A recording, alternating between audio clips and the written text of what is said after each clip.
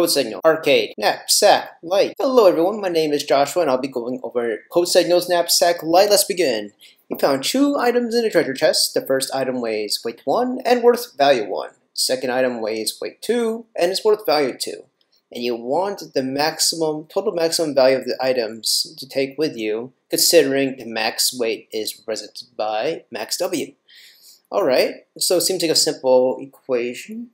Oh, and you can't bring more than 2 items, okay. And you can't bring more than 1 item of each type.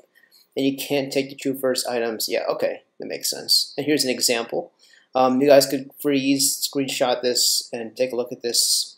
But I already looked into this already, and to solve this one, there's some conditions you have to consider. I wrote it out just to save some time. So like, for example, you want to consider if both of these weights, like since we want to see if both of these weights combine, would they be equal then or less than the max weight? If so, by default, the maximum value is going to be equal to, the maximum value is going to be equal to the value 1 plus value 2, because both weights can fit into that max weight. But if those weights total are greater than the max weight, that means you could choose only one of the items. It could be weight 1 or weight 2. In that case, there's several different sub-scenarios to consider. Both weights are equal or less than the max weight. If both of them are equal or less than the max weight, you want to choose the weight that has the most value. I think the example goes over that one. Let me take a look here. Yeah, see, so you can only carry one. Here, let me look at this one. Yes, you can take any of these items in this scenario. You can see that their weights combined will be greater than the maximum weight of 6. Because see, 3 plus 4 is 7, greater than 6. But the values, since you can take one of them, the one with the maximum value is the one we want to consider. Anyways, now there's a case that also when no weights are equal or less than the max weight. They're both greater than maximum weight. Like one weight can be 1, one weight can be 10, other one could be 10, and the maximum weight can be 1. That means it should be 0 because none of them could be taken.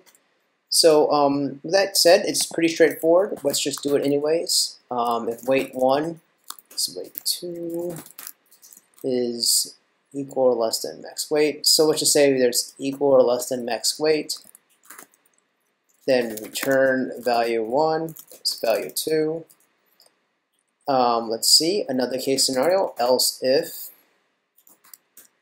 I think I'll make it much more easier. Else, and then we'll put those sub-scenarios here. If both weights is less than or equal to the max weight. Oh wait, here. Let's just say both weights are both greater than. Let's just start with that one. It's easier to write down for a second. 2 is greater than or equal to max weight. In that case, if they're both equal, then we return 0, since none of those cases can be greater than the max weight.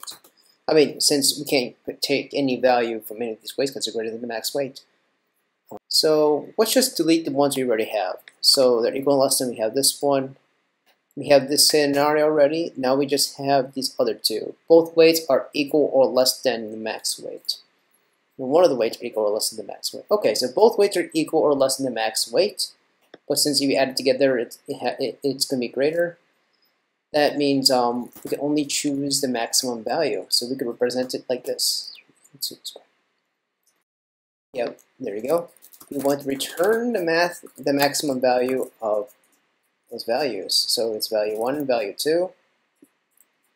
And there you go. Now, else. Final scenario, if one of those weights are, only one of those weights are equal or less than the max weight, then we'll handle it with this else scenario.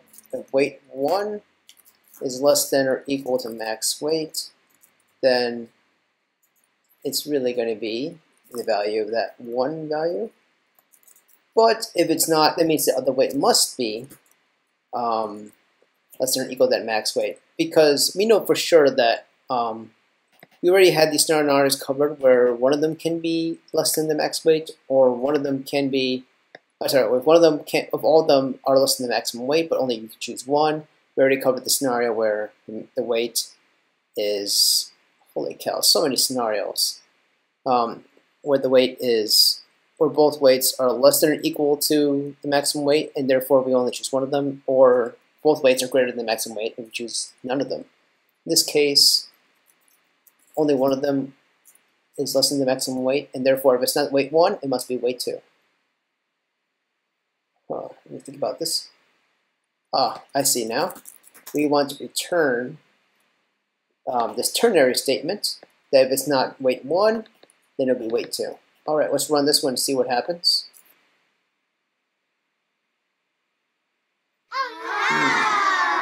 Let me think about this.